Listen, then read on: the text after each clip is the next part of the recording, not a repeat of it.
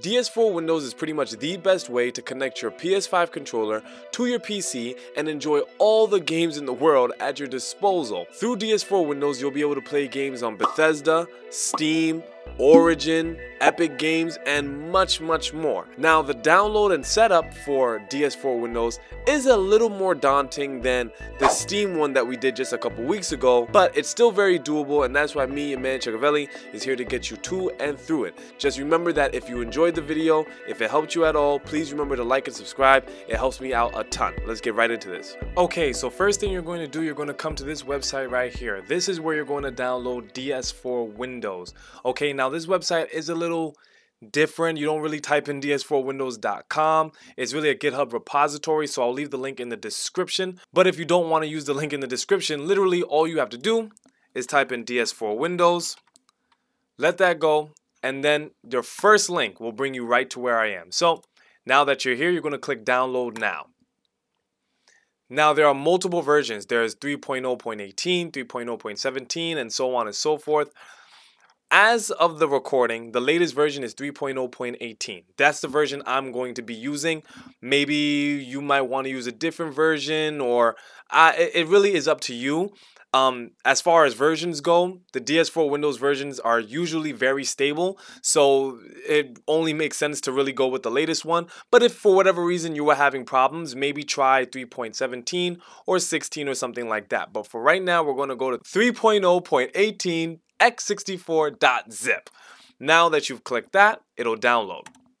Once it's downloaded, you're going to click on, forget the WinRAR thing, you're going to click on DS4 Windows, right click that, and it's going to ask you, they're going to give you options. You're going to click extract to a specified folder.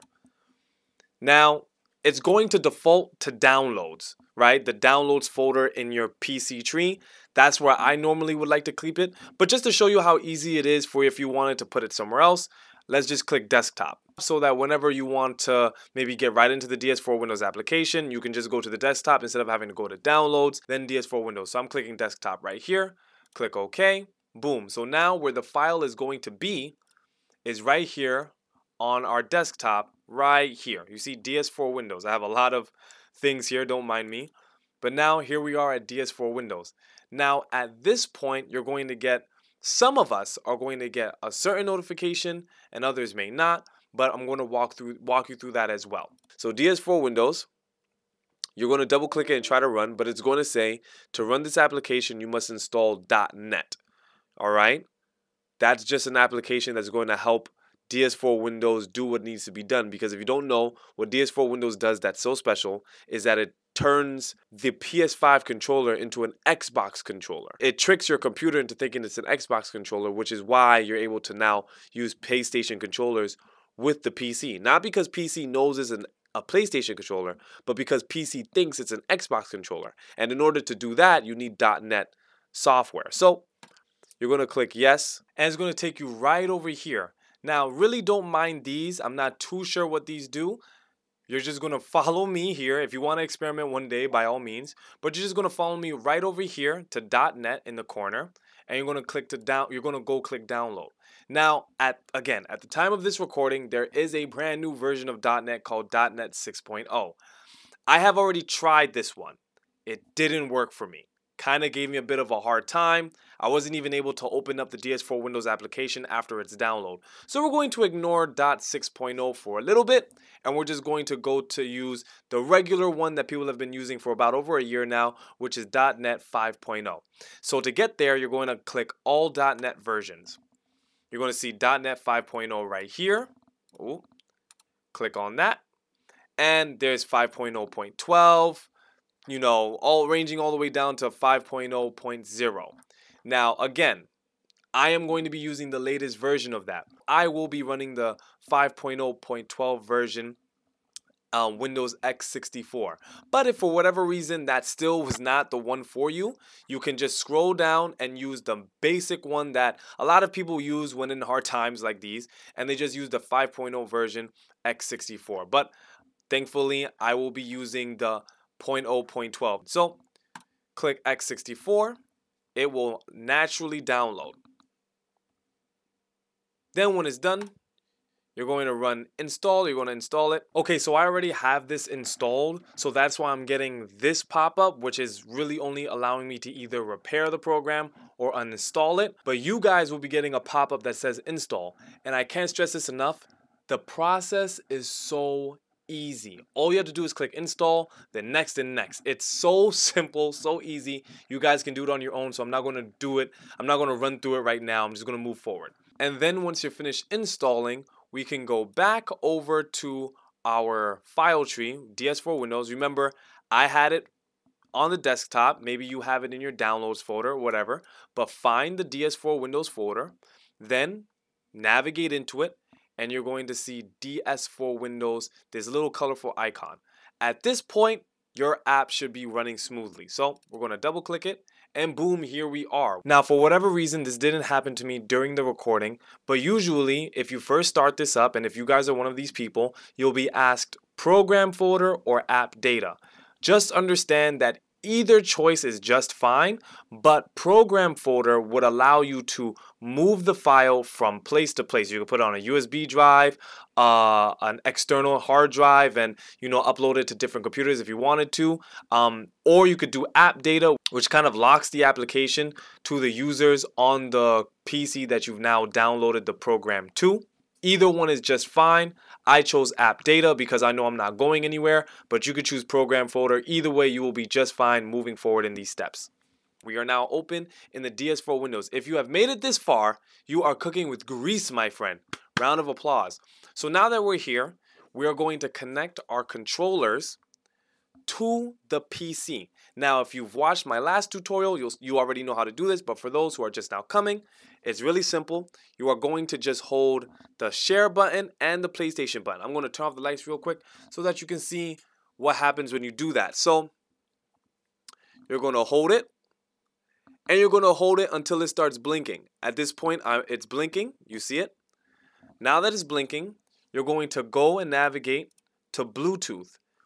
I have like a nice little shortcut here, show Bluetooth devices, but if you don't know how to get there, you can literally just type in Bluetooth on your start menu and click that. You'll end up in the same place. Then when you get here, just click add Bluetooth or other device. Then you're going to click Bluetooth again. Now I do have two PlayStation controllers, so this is just a personal problem of mine. Sometimes I don't know which controller I have to click on, but I think it's going to be this one. You see it just all right, there you go. The other one disappeared for whatever reason. So now that I'm connected, you'll see that it's automatically connected. Now I can X everything out. And DS4 Windows is recognizing my controller. You've seen DS4 Windows is using profile default.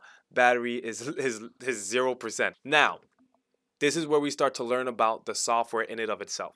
So right now you see my controller is here, but there are different profiles for your controller. And profiles just mean, right now we're in the default profile, but profiles are just specific settings that you can automatically set your controller to without having to constantly reset controllers and everything.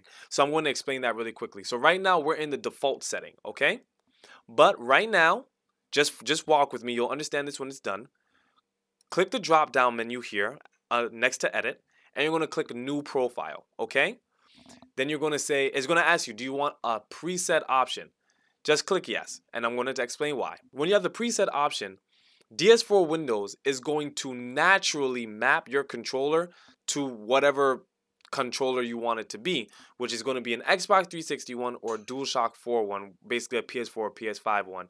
And you're going to click DualShock 4 so that automatically 95% of this controller is already mapped out for you.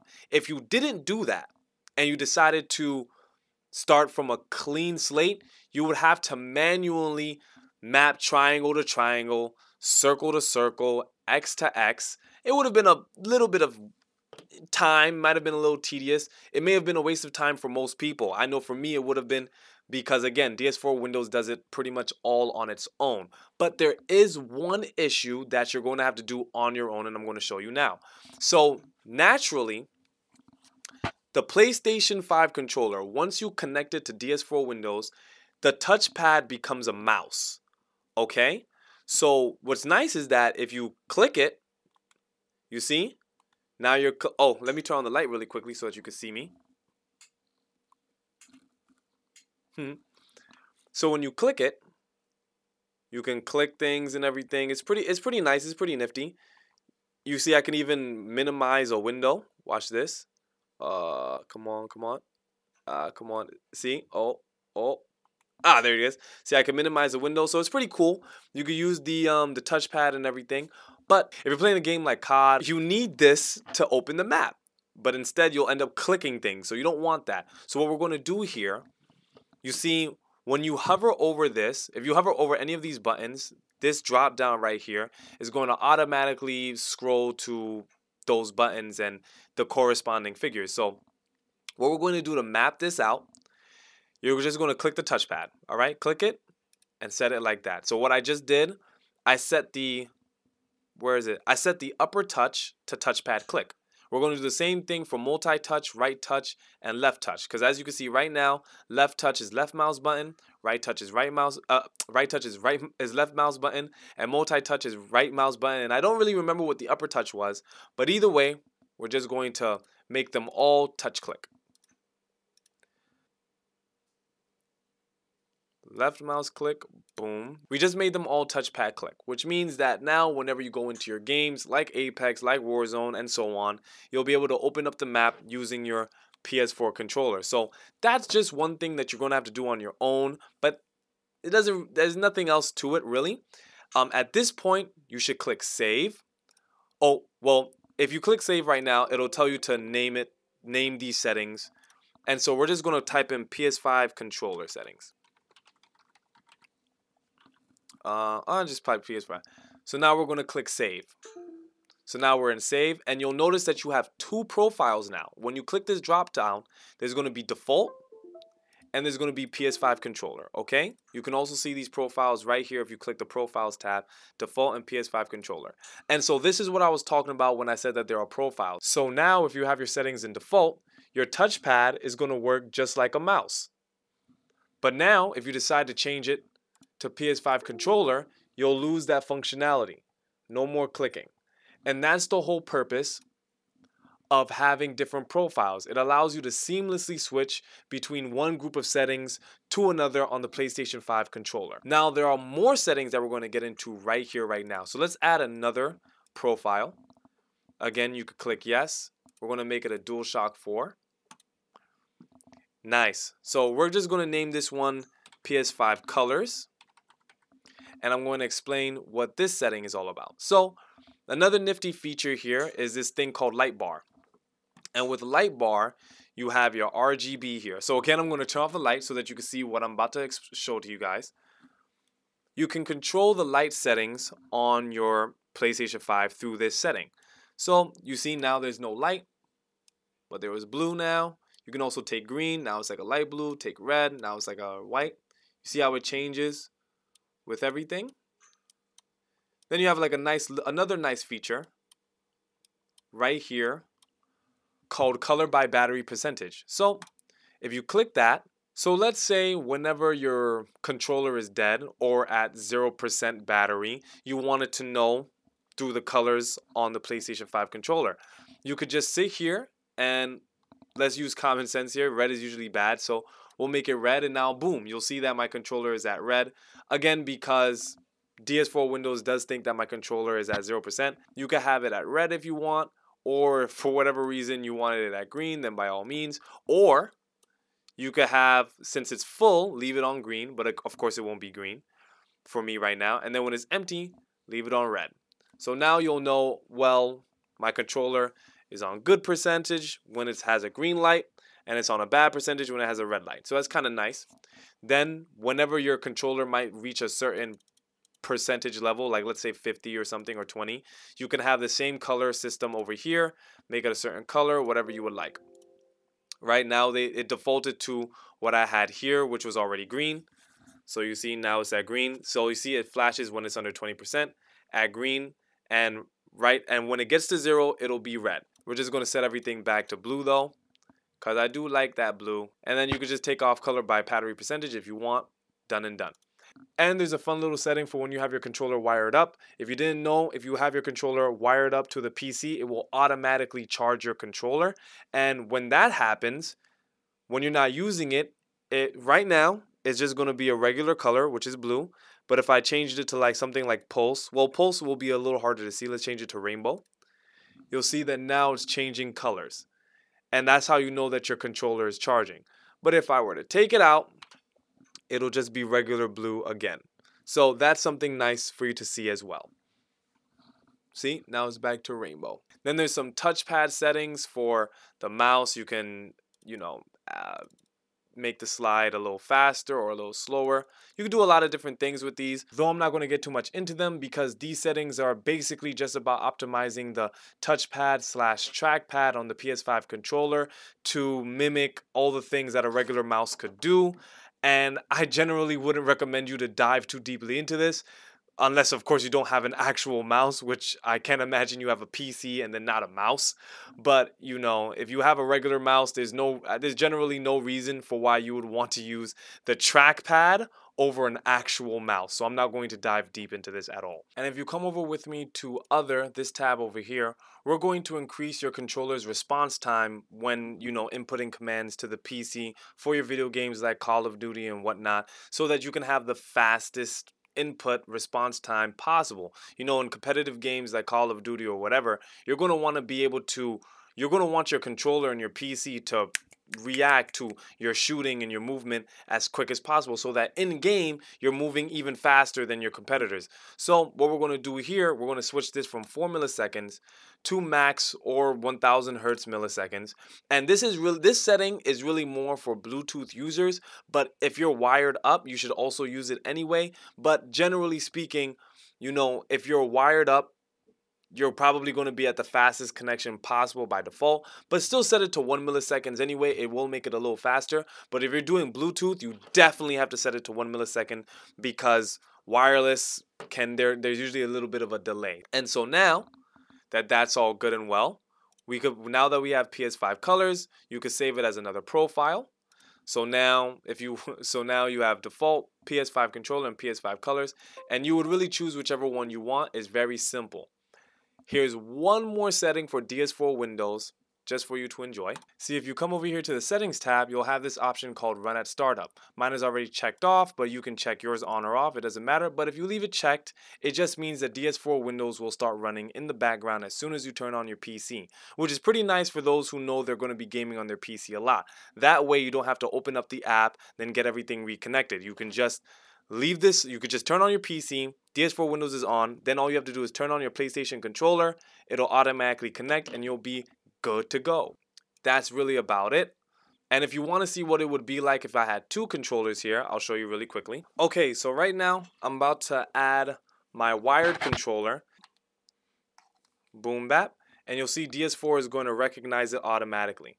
You see now there's two PlayStation 5 controllers here, and you'll see the difference. One says Bluetooth, this one says wireless, but it's really wired. I just wanted to show you guys what it would look like. And you see my battery percentage on this one is 25% plus. And then now you can start setting them as different things.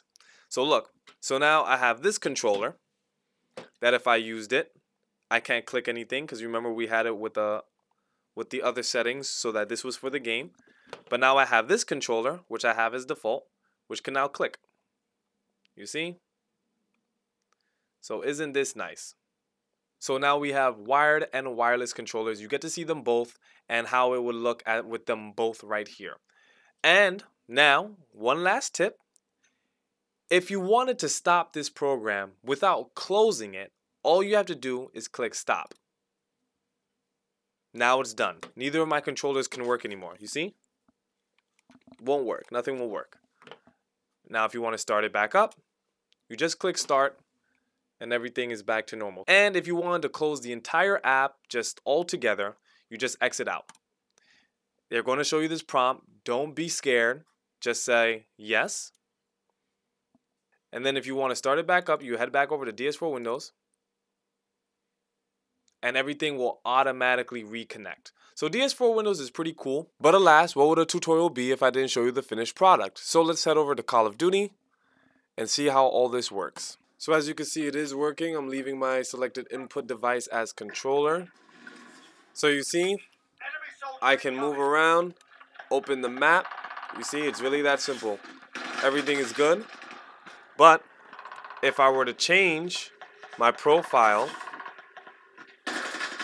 hold on, if I were to change my profile to default, and you see now that I've switched it to default, which really just means Xbox 360 controller, all my buttons are going to be a little different now. Watch. You see, now it's telling me to open the TAC map with the Xbox button. I can't. Well, I can, but it would now be this. That would be the new map instead of the touchpad. So, and now they're going to say A to jump. But as you know, this is a PlayStation, so it's really X. So those are the differences. If you go over to Apex Legends, you'll find that you can't even play this game unless it has the Xbox 360 or default option, pretty much. So you'll see right now. Remember, I'm currently in let's go to DS4 Windows. I'm currently using the default Xbox 360 option. You could even, I had two, just default basically. And so now I'll be able to enter the game and do what I would like. You'll see, very easy for me to use the game. But if I were to change it to the PS5 mapping, excuse me, if I change it to the PS5 mapping, you'll see I'll lose all control. Excuse me. I lose all control. So remember, it does depend on the game. Some games will allow you to play with the PlayStation 5 mapping on the controller. Other games you'll need the Xbox mapping. But with Warzone, you can do the PlayStation mapping and it'll be just fine. And one last thing to keep in mind, DS4 Windows can clash with Steam a little if you have your controllers connected to both programs. If you plan on using Steam, try to disconnect your controllers from DS4 Windows. If you plan on using DS4 Windows, disconnect your controllers from Steam just so that things can run smoothly. I mean, some instances you might be fine depending on the game, but you really don't want to run into any issues. Generally speaking, just try to choose one when you know you're going to be using that program for those controllers. Just as a heads up. And if all this is a little too much for you and you'd much rather the plug and play options that are available on Steam, then you can go check out my other tutorial where I get in depth with that. But anyway, that's it for the tutorial. I know it was a very long one, but I just wanted to get really in depth for you guys. I hope I was able to answer any questions that you guys may have. But if you have more, leave them in the comments below. Remember, did I say anything wrong? Did I do anything wrong? Is there anything else that I missed out on? Please let me know. It helps me get better at this. And I enjoy the engagement. So, without further ado, it's Chukavelli signing off. I appreciate you coming by. Peace, man.